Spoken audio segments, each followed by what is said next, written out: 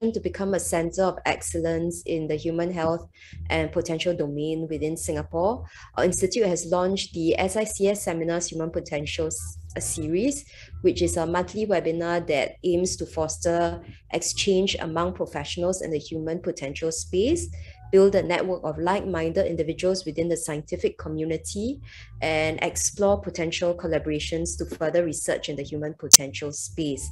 So today our esteemed speaker is Professor Sir Peter Gluckman.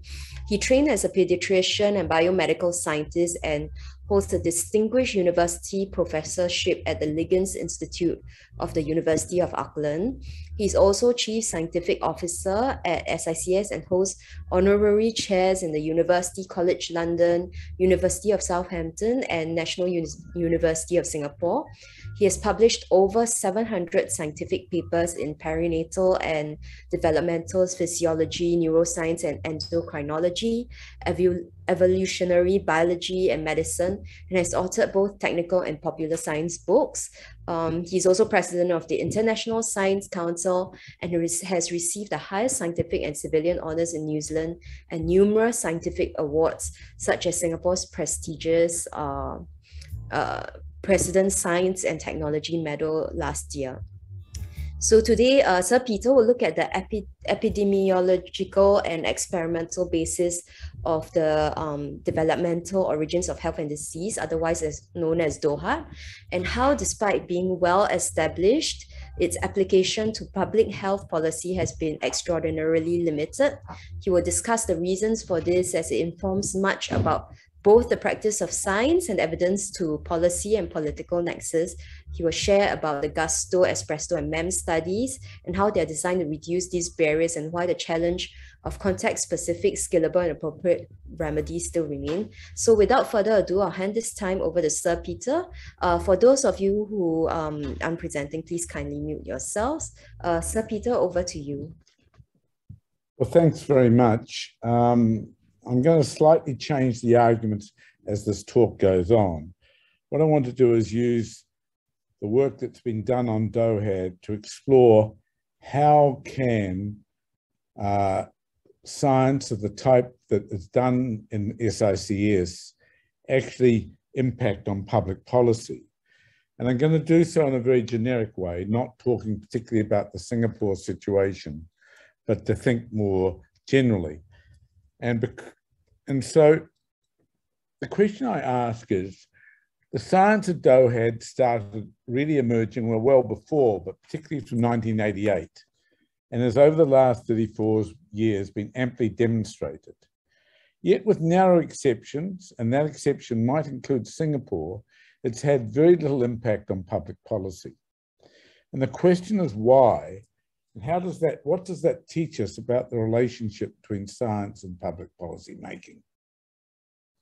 There's actually a long history of scientists suggesting that conditions of fetal life and early life impact on later disease. I grew up in science in the 1960s and 70s, particularly 1970s.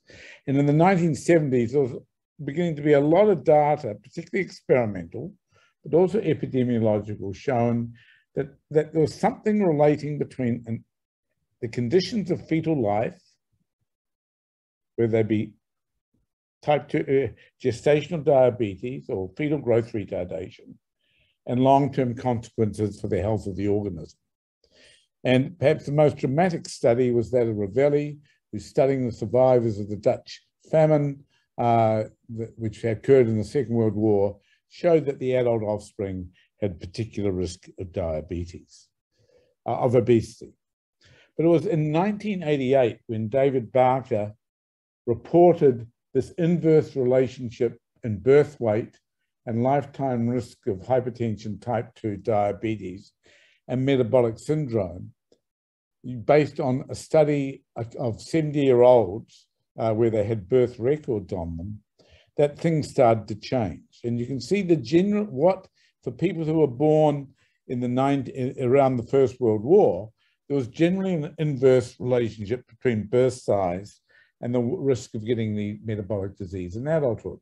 There was a hint at that time of a U-shaped curve, And more recently, that has been well demonstrated. For instance, both in the United States and in India, there's now a clear U-shaped curve of the conditions of fetal life and later risks of type 2 diabetes. Barker's observations spurred a lot of work, including much of mine and Johan Eriksson, who's now the ED of SICS, and many others. And over the 1990s and the years to 2000, there was an immense amount of work trying to understand and demonstrate the universality of the relationships between the conditions of early life, particularly before birth and after birth. And in 2011, there was a declaration by the United Nations General Assembly, one that I happened to write, but we won't go into those details, which was the only time the United Nations had a General Assembly specifically related to non-communicable disease, which reported that maternal and child health is inextricably linked to the later development of these diseases, and their risk factors such as low birth weight and pregnancy and gestational diabetes are associated with risks in both mother and the offspring. The only significant response to that, was, in fact, the WHO had set up a commission which I co-chaired on ending childhood obesity. But in fact, the work of that commission, and despite the fact it was approved and an action plan was developed by the World Health Assembly, has generally led to very little impact on public policy making in the actual countries where it matters. And so the question is, why was there such a delay in recognition, and a delay that continues in many countries beyond paying lip service? First of all, there's been an unfortunate habit in our community to think it's all about the Barker hypothesis, namely the relationship between low birth weight and the risks of type 2 diabetes, when in fact that birth weight is actually largely not core to the story. And as I showed you with their U-shaped curves, it's clearly obvious that there's more than one pathway involved. There's been a confusion between disease risk and causation. What happens in early life doesn't cause disease, but it appears to change the risk of getting disease later in life. For much of that time, there hasn't been agreement on a conceptual framework and a lack of plausible biological mechanism, and no real evidence as to its relative importance compared to trying to alter lifestyle in adults. And the lack of compelling interventional evidence remains the core issue of the day. And hence, and these points all point to the kind why SICS is moving in the directions that it is. But there was also policy skepticism. Much of the discussion about non-communicable disease, particularly obesity and diabetes and heart disease, has, particularly in the neoliberal phase of the last 20 years, been largely driven by, well, that's individuals' responsibility to choose what they choose to eat and how they exercise, not recognizing the compelling evidence, some of it from SICS, that of course it's not a matter of choice, it's a matter of biology. Some people have a biology preset, so their choices, their ability to make those choices is virtually impossible. More importantly, and equally importantly, is the fact that if you're going to try and pretend you're going to do something in early life, particularly in the perinatal and prenatal period, to affect disease risk that's going to occur 30 or 40 years later, you're most unlikely to get a positive policy response, given that's well beyond the lifetime of politicians in any type of jurisdiction. There's also been a lot of medical and expert skepticism purely because because of those issues of an intellectual framework, a mechanistic framework, and relative to the large amount invested in treating adult diabetes and heart disease, there's a lot of vested interest in not focusing on the child or the fetus. And of course, the fundamental issue remains what to do about it. It's all very well to say the conditions of early life matter, but what are you going to do about it? And so before I answer those questions, I want to take a quick journey through my other life. That's the life between how evidence and policy come together. And the points I'm going to make are generic. They do not relate specifically to Singapore or to any other government or to any specific question. First of all, providing policymakers and politicians simply with the factual results of scientific experiments will not, on its own, lead to policy choices and policy decisions. Policy making is a much more complicated than just accepting the word of a scientist. Remember that policy making always has mixed objectives. It's impacted by external externalities. It's impacted by political and societal values. And it's always about making a choice. There's always a choice to do different things. There's always an option to do nothing.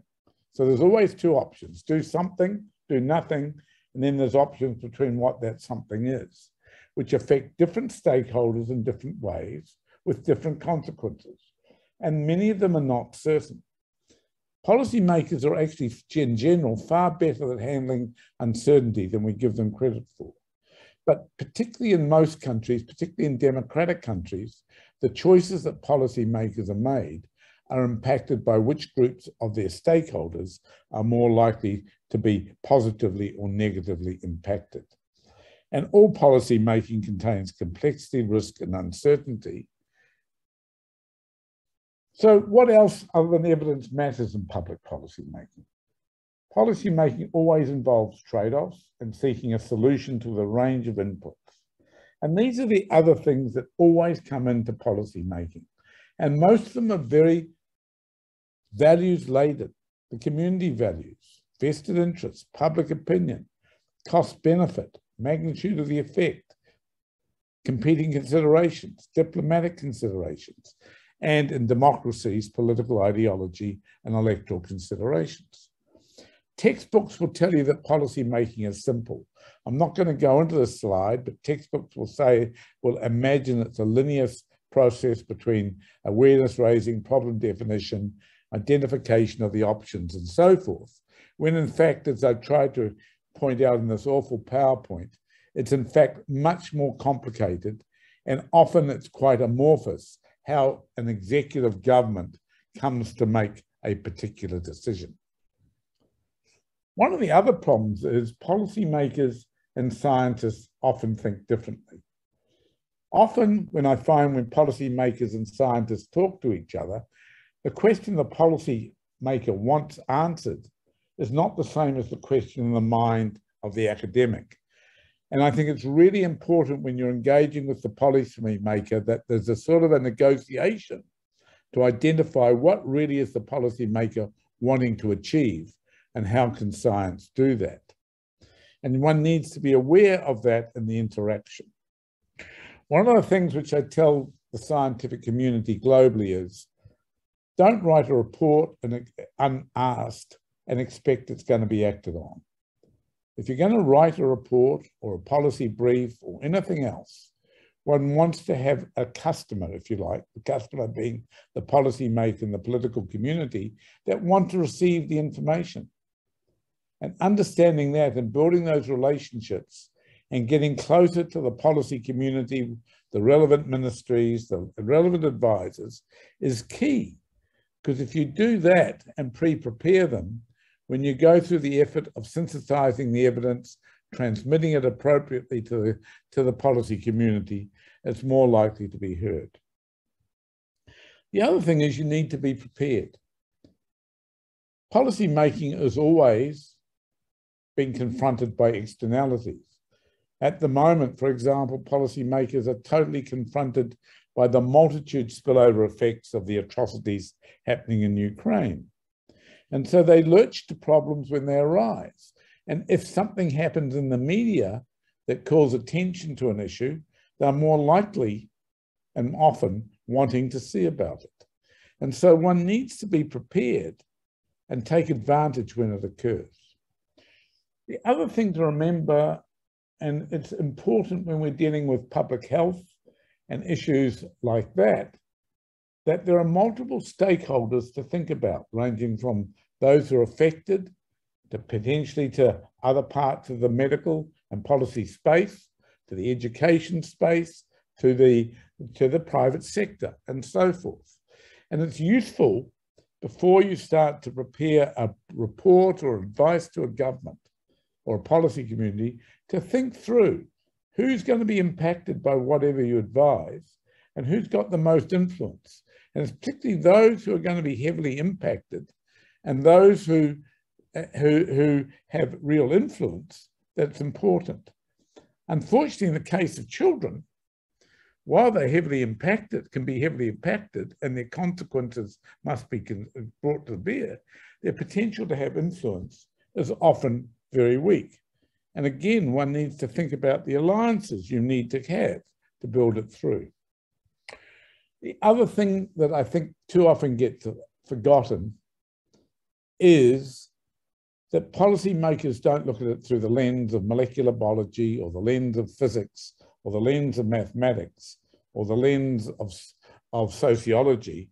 They look at everything in a multidimensional way. And therefore, it's really important to have the right arguments and the right domains brought together when you provide advice.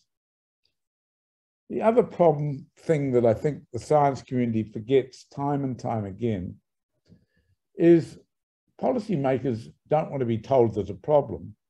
They want to be told there's a solution. And a problem definition alone will not change policy. What they want and deserve and need is solutions which are practical, affordable, politically and policy acceptable, and where appropriate, scalable. And that is the challenge that DOHaD brings. What are the practical, affordable, policy acceptable, and scalable solutions to address the issue? Whenever you go to the policy community, these questions are always there, even if they don't ask them overtly. Why do we have to do it now? Why is it a priority? Can't we leave it to another time? Have we got an option that will meet our broader needs? Who will it benefit? Does it benefit our key stakeholders? What are the risks? What's the risk of doing something or not doing something? And most important of all, what will it cost? So my point in all of this is to point out that just because the DOHaD community had a lot of evidence, it didn't mean the policy community was going to act. Now, I won't dwell on this slide because I think it's pretty self-evident that there's a lot of cultural things to think about in the interplay between science and policy. A scientist who doesn't understand the policy process is unlikely to have impact. You need to understand that you've got biases, the policymakers have bias. You mustn't approach them with arrogance, and you must recognize that they understand the values dimensions more than you do. You need to decide whether you're being an issues advocate, that is, you're going in there with a particular solution in mind, or you're going in there as an honest broker, pointing out what the issues are and what the options are for addressing it.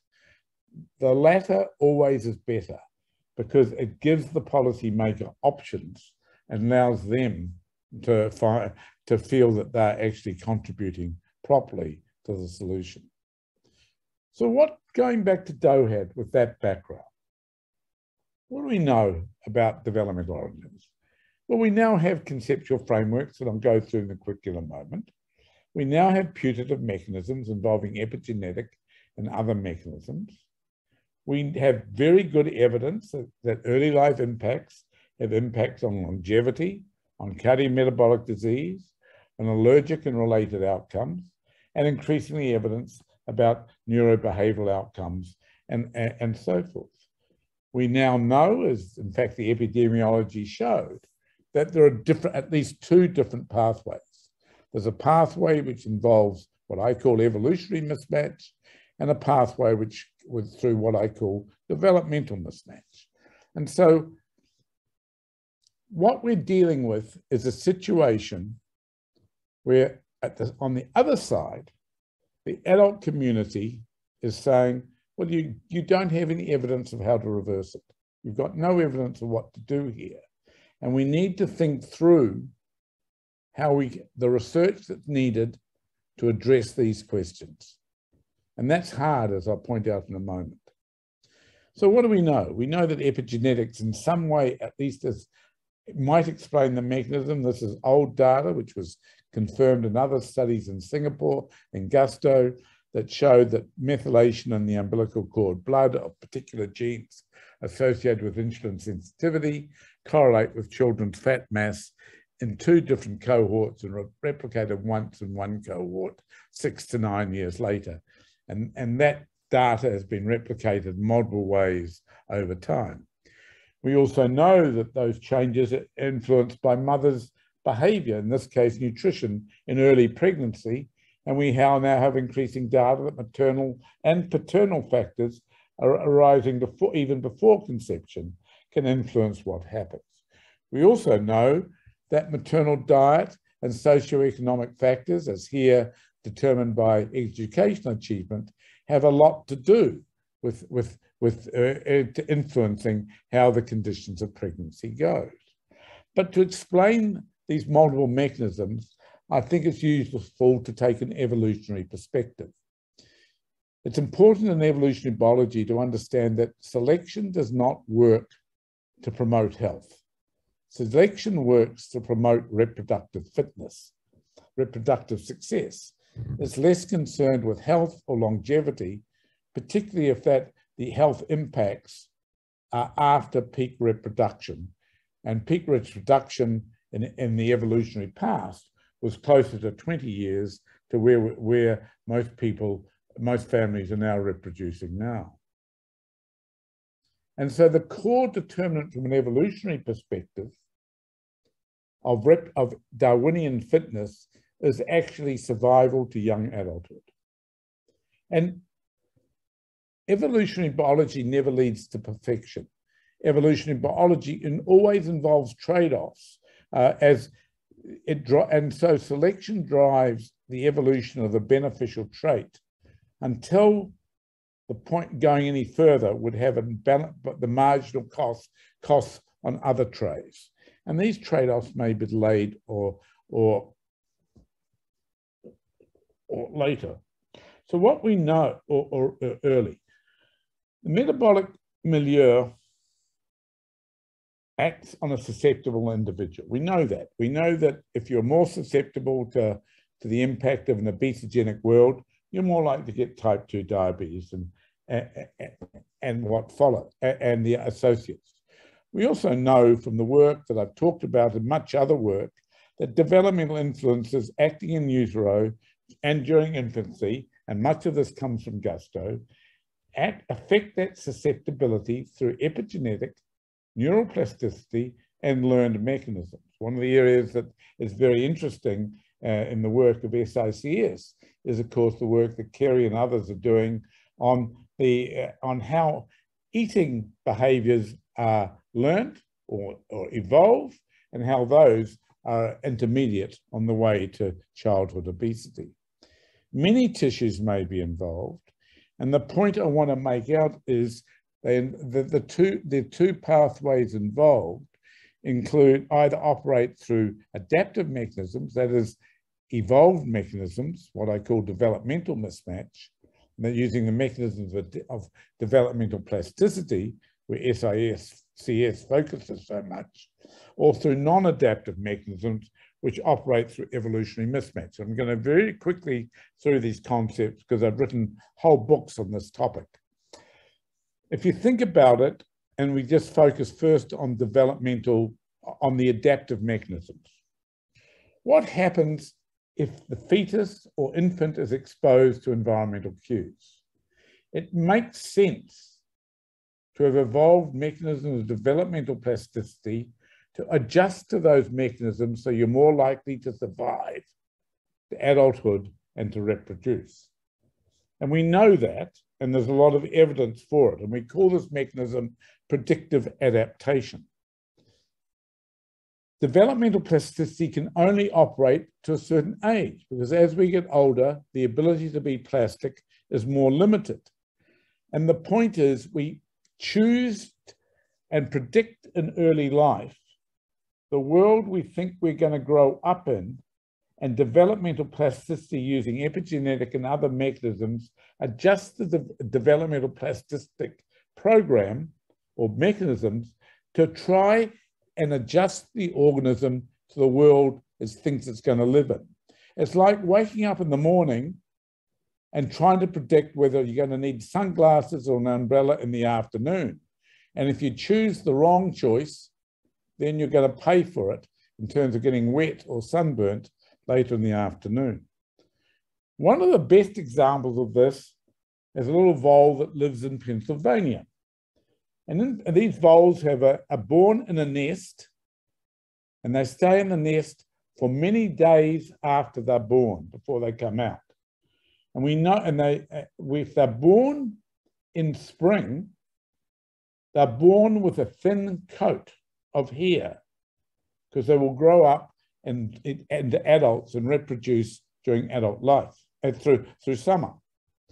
But if they're born in autumn, they're born with a much thicker coat of hair, because they're going to grow up and have to thrive in a wintry, snowing environment over the next few months.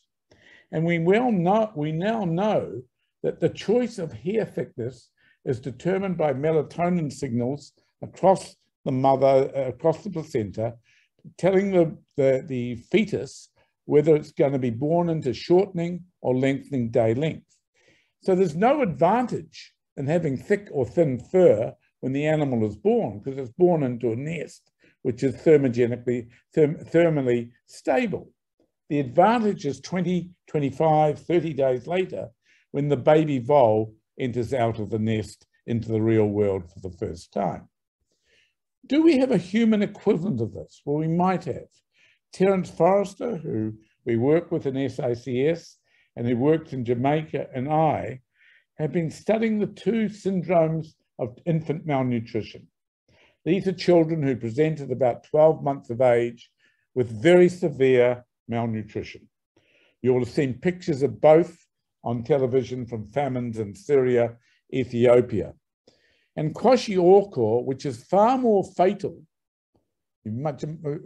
is a situation where the child presents with edema, with high likelihood of infections which kills, but actually has quite large fat supplies on board when they die. They're unable to mobilize their nutritional stores adequately when they face malnutrition. On the other side, the marasmics, who look very, very wasted when they come in, but have minimal other consequences, have a low rate of infections and a much lower mortality rate,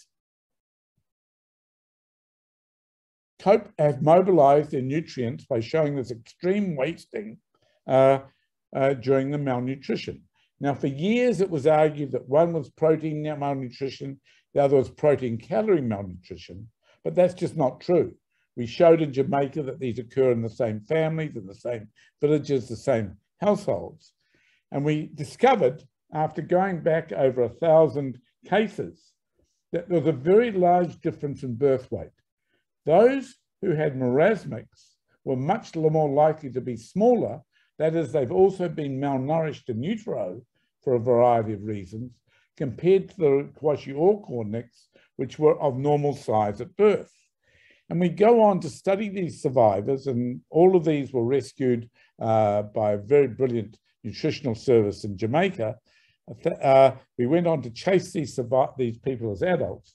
We were able to show that even as young adults, the marasmics, those who had had prenatal malnutrition and were equipped, therefore, with a metabolic physiology allowing them to waste and mobilize nutrients and therefore survive, were more likely to develop type 2 diabetes as adults, whereas the kwashiorkors, who had not been pre-adapted to malnutrition, when they faced acute malnutrition, were less able to mobilize their nutrients, their metabolic pathways were less efficient, and they ended up more likely to die, but they didn't develop type 2 diabetes as they grew older.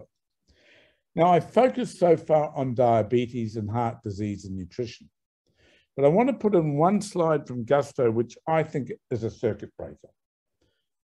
As I've said already, focusing on adult metabolic disease is not going to turn any policymaker on.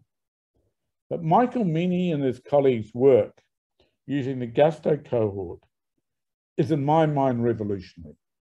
It may be the most important observation from a policy point of view since David Barker's original work in 1987. In their studies in Gusto, they showed at 28 weeks of gestation, about 40% of the population had subclinical measures of depression and anxiety or stress. And they've gone on to show in beautiful studies that these children have altered, the children when they're born from these pregnancies have altered limbic system neuroanatomy, altered electrophysiology, altered executive functions, that is how they control their attention, their mood, particularly attention, I'll come back to in a moment, the way their brains operate at the higher level of planning, of thinking ahead, of responding to others is impaired. They also showed, Evelyn Law in particular, showed that the impact of low socioeconomic status on the offspring health is partially, but very significantly, mediated through this interaction. And I think we're beginning to see how this might occur mechanistically, although we've not proven it yet. I want you to hold this in mind because this is very important. Is this an evolutionary mismatch? In other words, they've responded appropriately in utero to a signal saying they're going to be born into a very stressful world, and they turn out not to be born into as stressful a world as the mother saw it, and therefore they've got inappropriate development of their executive functions. Well, we can't prove that yet in humans. It's not easy to prove, although we have some suspicions in the Jamaican data. But what we do know is from animal experiments, and particularly from studies of the relationship between predators and prey in the Arctic, that in fact that's exactly what you would expect.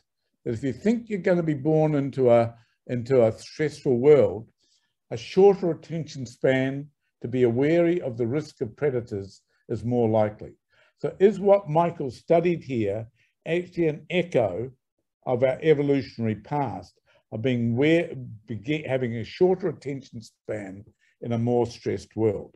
That's speculative at the moment, but it's one that I'm very fond of. Now, on the other hand, what about the other pathway? The other pathway is what we see frequently. We see it with maternal gestational diabetes, maternal obesity, and with breastfeeding, bottle feeding, sorry. All of these are not things we would have expected to see in our evolutionary past. And I think the same will be true about many of the environmental toxins that increasingly the SICS group is studying as well. Why do I think gestational diabetes is like this? You can understand it when it comes, or maternal obesity. Certainly you can understand it if it came to an environmental toxin. Certainly you can understand it that we were never designed to be bottle-fed cow's milk. We were designed to be fed mother's milk from the breast. Well, it's because when we look at all the ways in which nutrients are regulated and crossing the placenta, glucose is the only nutrient that's not regulated. There's no constraints on its transport. The more glucose you pour into mother, the more it gets into the fetus. The more it gets into the fetus, the more the fetus grows. And we know that fetal macrosomia is fatal to both mother and child. And therefore, it's reasonable to think that in evolutionary terms, our species didn't face gestational diabetes in the ancient past, because if we had, we would have probably evolved limits on glucose transport across the placenta. Secondly, it's fairly clear that maternal obesity in most cultures would have been relatively unusual. In fact, obesity in general was probably unusual, except in the top of the most elites of primitive societies. And even now, in some societies, being obese is a status symbol. So we think that maternal obesity and gestational diabetes, while they may invoke other mechanisms, are fundamentally a evolutionary mismatch, not a developmental mismatch, where we weren't evolved, our species wasn't evolved to deal with high levels of glucose during pregnancy, just like we weren't evolved to have cow's milk as an infant, just as we weren't evolved to deal with a number of toxins or air pollutants or nicotine or alcohol that our fetuses get exposed to. So I could go on at length, but in the interest of time, I'm going to stop in about 2 minutes. These questions, this is all very well. The science is coming together. We know a lot more than we used to know, but there's lots of questions here, and some of them are listed on this slide. But the fundamental question remains, what do we do with this knowledge? How would we, and at what stage would we do, and what would we advise to the policymaker to do? And I would argue that by focusing more on neurodevelopment, on infant behavior, on emotional development, on ability to learn, the work that SICS is giving so much more attention to now, you grab the attention of the policymaker, because that's within their time preference, that's within their ability to see the impacts. And clearly, Singapore's already doing that because they've identified advancing human potential as a core policy decision. So what will shift the policymaker?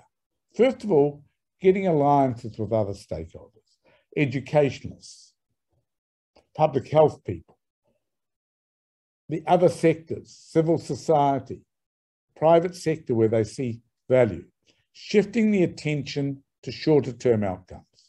And that's why the eating behavior work of Kerry and Anna is so important. It's why the neurodevelopmental work of Evelyn, of Michael, of Shirong, and everybody else, Michelle and others involved, is so critical, because that's where we'll shift the policy agenda. But the problem we've got is, how do we intervene? Probably the inventions that we need are very non-specific. They're probably about advising moderation and more in all things for both the mother and father before they conceive and during pregnancy. Whereas policymakers love very specific interventions. And these are going to be and it's very hard at the moment, beyond some silver bullet, which has not been found, to know what that will be.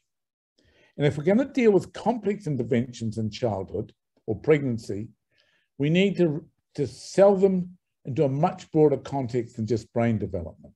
It's about the family, it's about the mother, it's about bonding, it's about relationships, it's about learning, it's about physical health, allergy, and so forth. And that's, again, why SICS is so broad in its canvas of how it looks at child development. And then finally, if we need high-quality trials, and those complex intervention trials are very difficult to design and very difficult to manage, but it's what we need, and that's very difficult. There are, of course, many more allies that we need to bring into the picture. And while I won't go into it now, at the global level, we need to think about the other movements who would understand this and engage with these issues better. I'll stop there and just open it up for questions.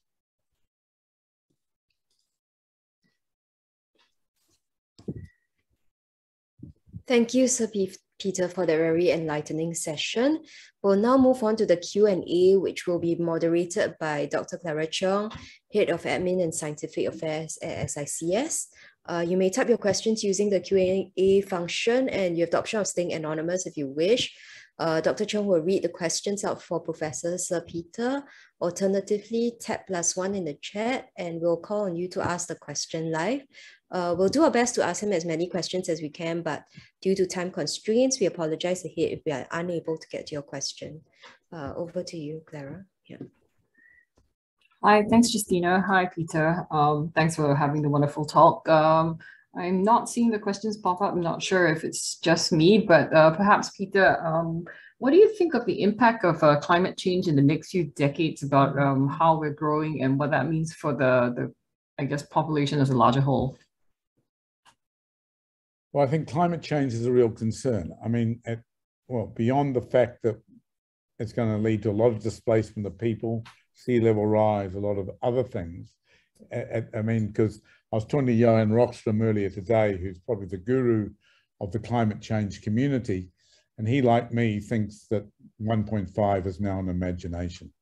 And we're looking quite clearly at 2 degrees plus. The window of opportunity for keeping it 1.5 has narrowed, and of course Ukraine has probably quite disrupted for a number of years the kind of international alliances that are needed at a number of levels.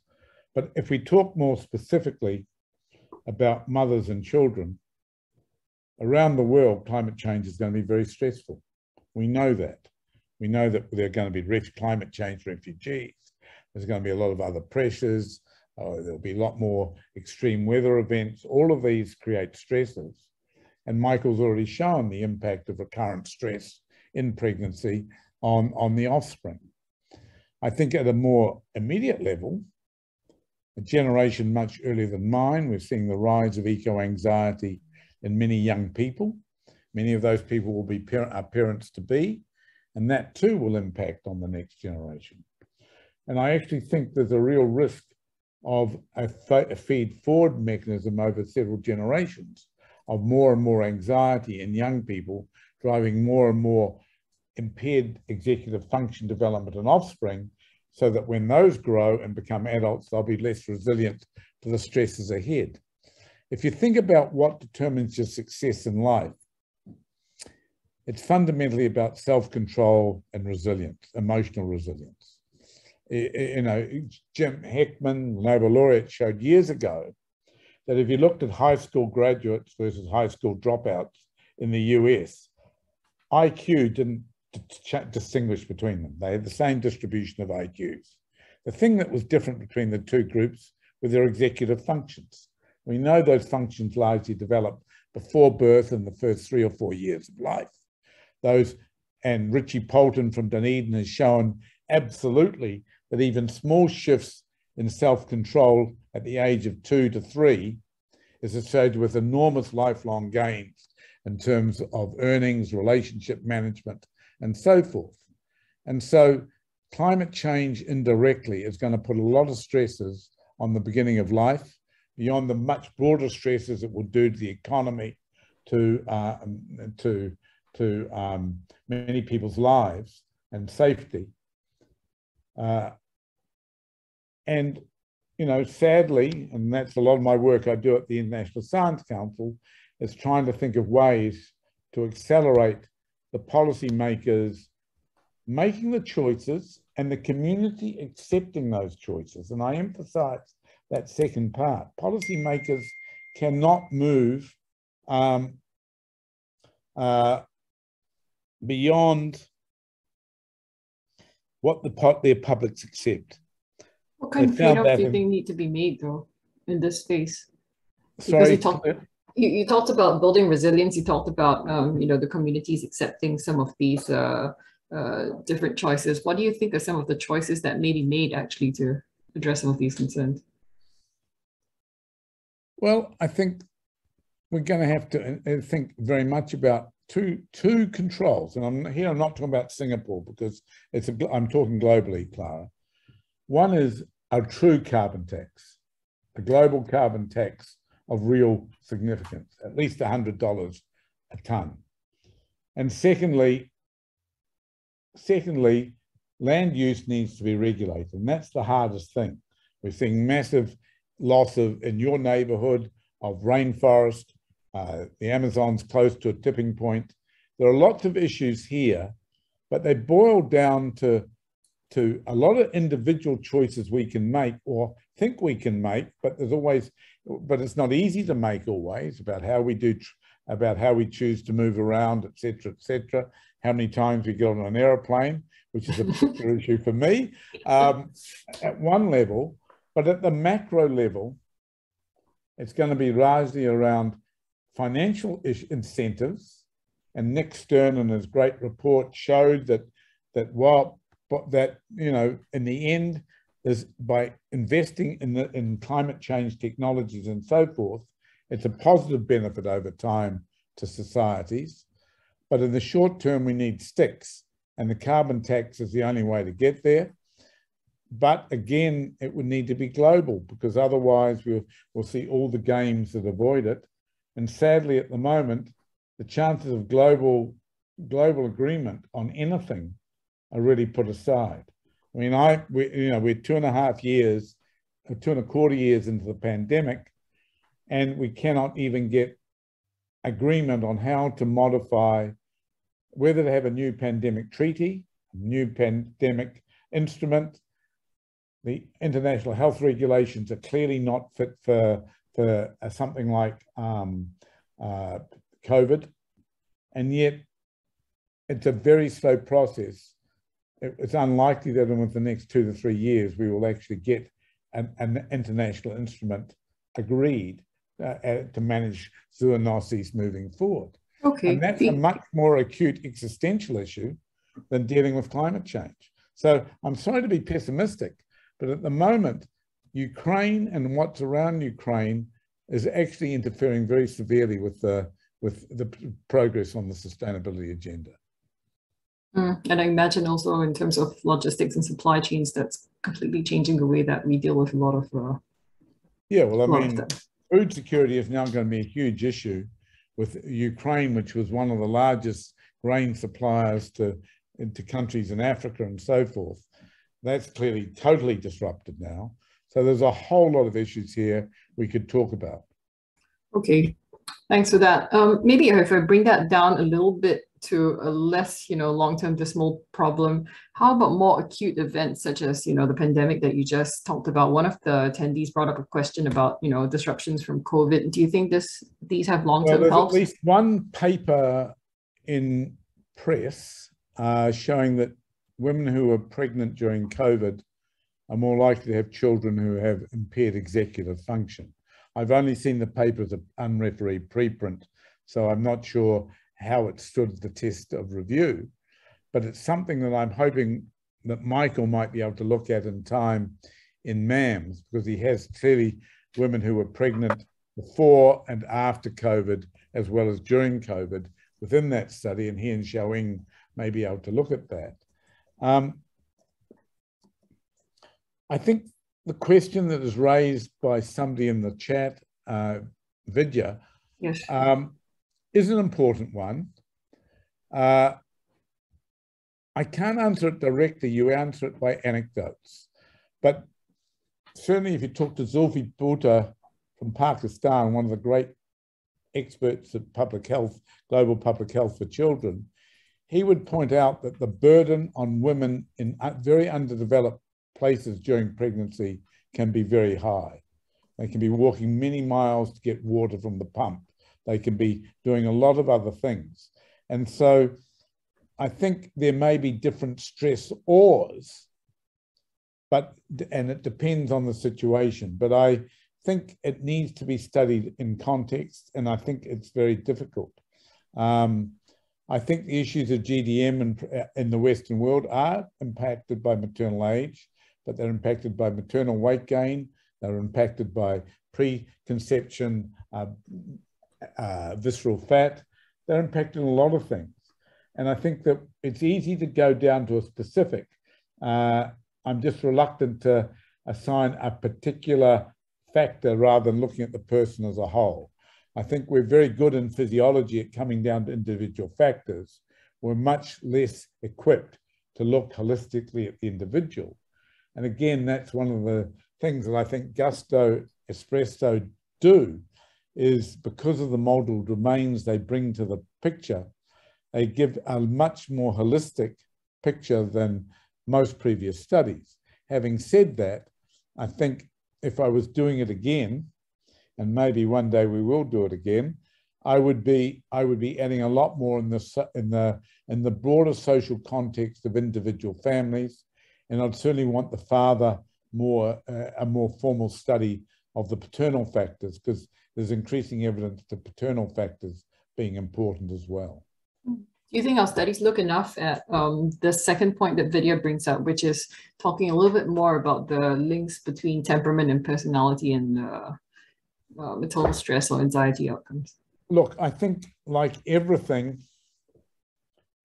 all emotions evolved. It's normal to be anxious. It's normal to be depressed after particular events. Sadness is one of the ways we communicate to other people that we are distressed, and it's normal to be distressed.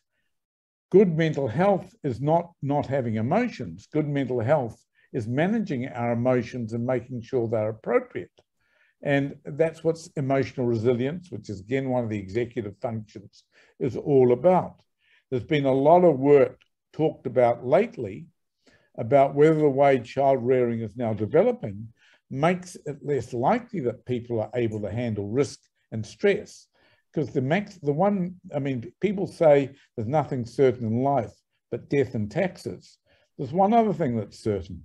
Something will go wrong. Shit happens.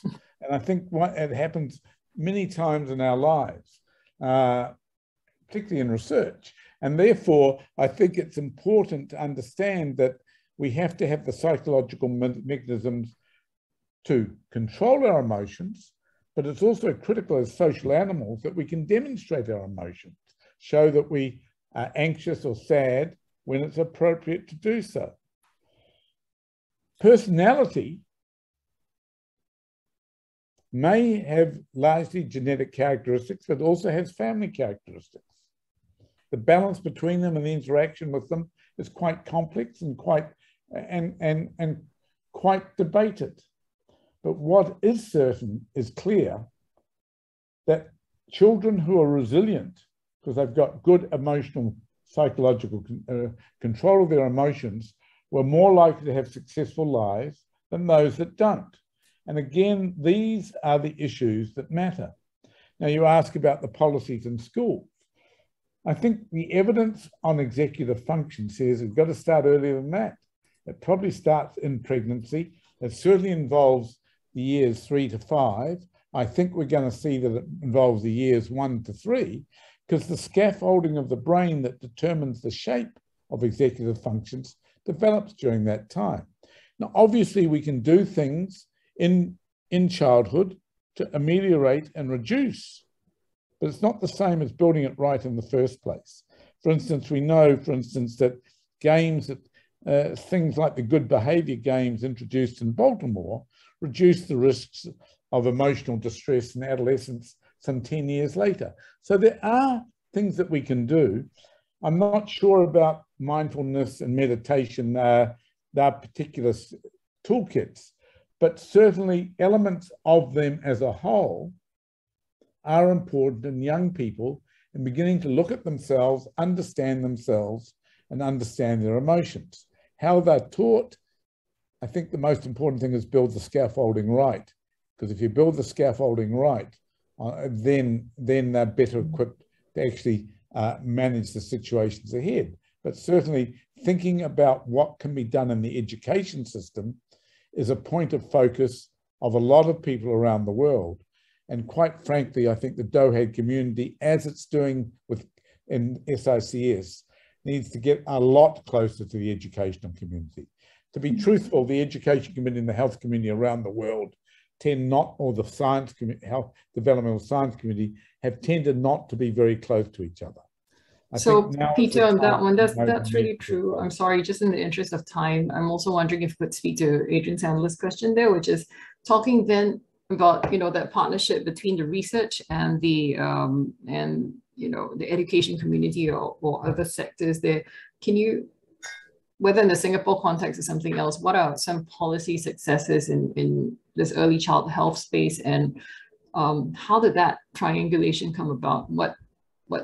How do we stage that, if at all? I think the most important, obvious thing was the most obvious demonstration. I think there's many more, but the most obvious demonstration was the finding that the diagnostic basis for gestational diabetes in Singapore was not the same as that used around the world, in the Western world or the European world, and therefore making the case that all women should be screened, not just a subset of women. And of course, because of the close communication between SICS, Ministry of Health, a lot of communication that ultimately ended up being developed into public policy. I think the same things is happening around maternal mental health. Last year I had lengthy meetings with senior officials, and I know Yap Singh and others continue on the importance of mental health in pregnancy. And I think the next step is how do we actually intervene to help women who are stressed in pregnancy? Because I think with Michael's readouts, we can now do that with early in life with a fair degree of precision. I think that some of the things that we're doing with Anne Rifkin or planning to do with Anne Rifkin from NIE on interventions in the first and second year of life, simple parental interventions make a lot of sense. I think the work that Evelyn Law has done on the relationship between screen time and the development of executive functions has critical importance and needs to be followed up in different ways. But understanding the impact of passive screen time on children comes out of the Gusto study, and I think has a major public health implications in Singapore. So I think there's many things, some are big, some are small, but they add up to why SICS is a pathfinder for the kind of studies that will lead Singapore to do better by the next generation. Thanks very much, Peter. Perhaps, you mentioned that a lot of this studies that you mentioned, or even the interventions, might not be that well prescribed. Are there any kind of thoughts about the relevance of perhaps better marketing or scientific communications alongside that to share some of these? Yeah, I mean, I often get asked on radio or in the press, what do I recommend for a woman who's going to get pregnant? And what should they eat? What should they do? There's all these myths about what you should eat this or not eat that. I mean, some of them are important, but most of them are fairly mythological. And I say, have a boring life. Don't do anything. Eat, not, the argument is extremes of things that are under or over that we're not designed for. So we want a balanced diet. It can be balanced in many different ways. We want a reasonable but not excessive or insufficient weight gain during pregnancy. When I first came to Singapore in the 1990s, I think it was, or no, 2000s, I was shocked to find there was people arguing that women should diet in pregnancy, because if you dieted in pregnancy, you would have a better body shape after pregnancy. And we know from the work done in Japan that dieting in pregnancy, and they were taking pills to actually to encourage weight loss in pregnancy. Now, I mean, that's just, these are not women who are obese. These are normal women of normal body mass index. This is dangerous stuff to do. Life, we evolved to have a fairly not extreme exposures, and I think that's the problem. How do you explain that to people? It's like we find in New Zealand that with all the publicity we still have, a number of women still drink alcohol in pregnancy when it's quite clear that they shouldn't. I mean, it's all these sorts of things are hard and confusing messages. And one of the problems is, I think you've got to go back a step. And I can't comment on Singapore because I do not know enough about Singapore education. But people like Jackie Bay in New Zealand and Mark Hansen in Southampton has shown quite clearly that you can change understandings of these issues quite a lot by good science education in adolescence. Now, certainly it changes their understandings. Whether it actually changes their behavior is not yet known. But I think that science education, at least in my country, tends to focus on earthworms, dogfish, other animals. It tends not to focus on the one animal they need to know a lot about, which is the human animal. And I think that we need, I mean, if we're going to get better at public health messaging, which is what we're really talking about here, you need the people to have that basic health literacy, evolving not because experts are telling them to do so, but because they've grown up and been educated in the one machine they have the absolute responsibility to drive, that's their own body. And we've seen that in drug education, not an issue for Singapore, you're lucky, but we've seen that education about drug use, which is based on thou shalt not take drugs, does not work. Whereas education that says this is how the brain cells talk to each other, and this is what chemicals do to those talking, and what those consequences are, does work. And so that education and public health are far more linked than we give credit to. And I think governments have been slow around the world, because I think health education at school is all about sex education, how, et cetera, and not recognizing that science is, that biology should be taught around the human being. Yeah, that's a really good point. Well, on that aspect, you know, you talked a little bit about developmental and evolutionary mismatch. Do you think this applies to the wider sort of aspect of human capital, especially since we now have longer lifespans and our perhaps no version of success is not necessarily just reproductive success alone, but just long-term economic value of human beings? Well, I'm always skeptical about, and I mean, it has a bad history of evolutionary economics, evolutionary sociology, but I don't think we need to go there. I mean, time preferences matter, and people, and there are cultures in which intergenerational passage is critically important to them. I lived with the Maori culture in New Zealand, where they don't think as much about the health of the individual as they think about the health of the lineage. And of course, the most popular version of the explanation for why humans evolved to have the menopause, which is very rare in non-human species. The pilot whale is perhaps the only unequivocal other example, is because we think that it evolved because the grandmother became a key person in helping the mother and the new infant thrive and survive in difficult conditions. And there's a fair bit of evolution of empirical support for various versions of what's called the grandmother hypothesis for longevity. There's always been a subset of humans that have lived long lives. I mean, yet while the average lifespan has more than doubled in the last century, the average lifespan in the French Revolution was only about 35 years. It's now somewhat larger than that, unless you're a young soldier in the Ukraine. Sorry. Yeah, it's not funny. Yeah, I know, sorry. And so there are things happening which we've not been exposed for. And of course, Alzheimer's disease, sarcopenia, all those things are a relatively new phenomenon, because we on average, other than a minority of people, very few people live that long.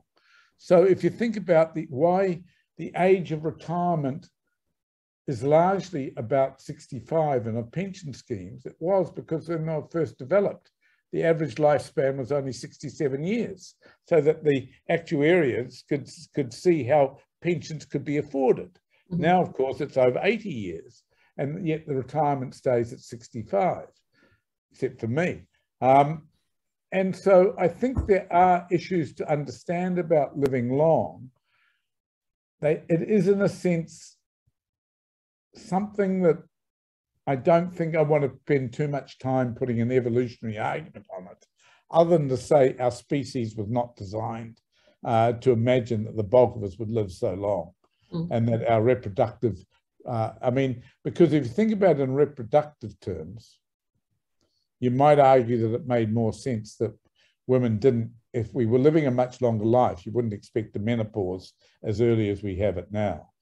Menopause used to be somewhat younger. It's got a bit later as nutrition has improved. And there's some evidence that under great stress, menopause occurs earlier. There are genes that control the age of menopause, so it is a selected process. But I think, you know, we're dealing with a very new phenomenon, a very, very new phenomenon of a significant percentage of any population reasonably expecting to live. Well, the kids who are born today in Singapore or New Zealand or Japan have a pretty high chance of living into the 22nd century. It's a rather interesting thought. You've just had a baby. She will live probably into the 22nd century. Yeah, that's mind-boggling to think of, but it's probably true. I think we'll just take one or two more short questions from the audience here.